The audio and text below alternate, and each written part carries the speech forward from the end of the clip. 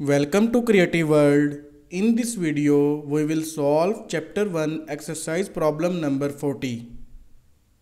While solving this problem, we will be using electrical power formula, which is the product of voltage and current, and Telegen's theorem. According to Telegen's theorem, the power supplied to a network is always equal to the power consumed by the elements of that network. And if we add these two powers, their result will be 0. We also will be using passive sign convention theory. According to this theory, elements with negative power will be considered as power supplier and elements with positive power will be considered as power absorber. First, read the scenario.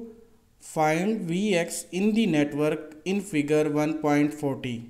Using Telegen's theorem, we have to find out the value of Vx using Telegen's theorem.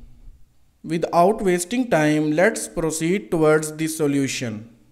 This is figure 1.40. We have to calculate the value of voltage Vx across element 2 with the help of Telegen's theorem. Before the use of Telegen's theorem, we have to identify and calculate all supplied and consumed powers in this network. We will start from element 1. Voltage across element 1 is 12 volt and current through it is 2 ampere, and this current is entering from positive terminal, so this current will be taken with positive sign. The power of this element 1 will be 12 multiplied by 2, which is 24 watt. Because of positive sign, this power is being absorbed by element 1. Next is element 2. Voltage across this element is Vx and current through this element is 2 ampere. This current is entering from positive terminal, so this current will be taken with positive sign.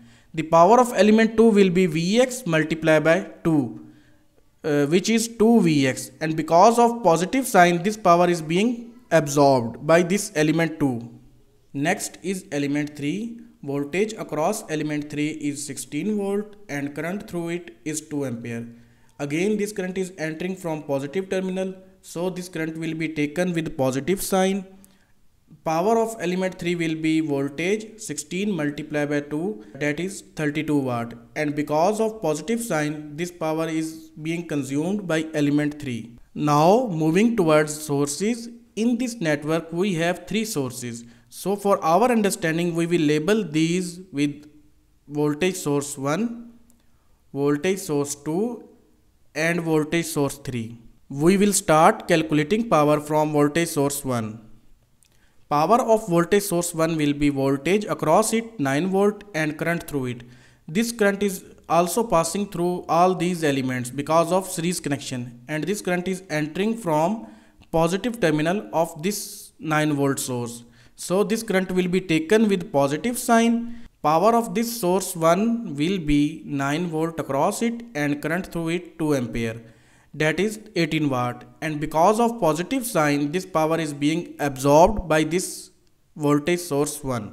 Moving towards voltage source 2, voltage across this source is 12 volt and current through it is 2 ampere.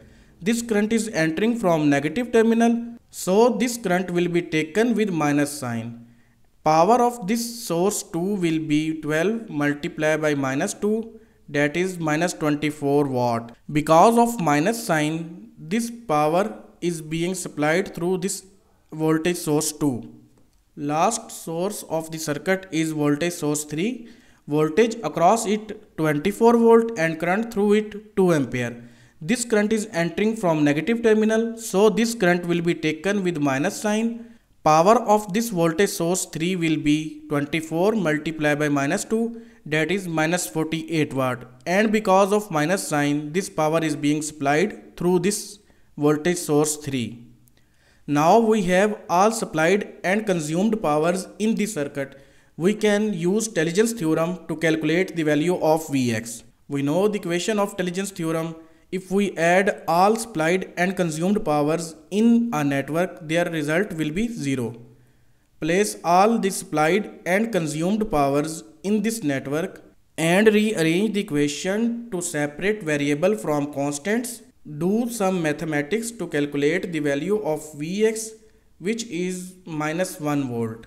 So this was chapter 1 exercise problem number 40. Thank you. See you in next video.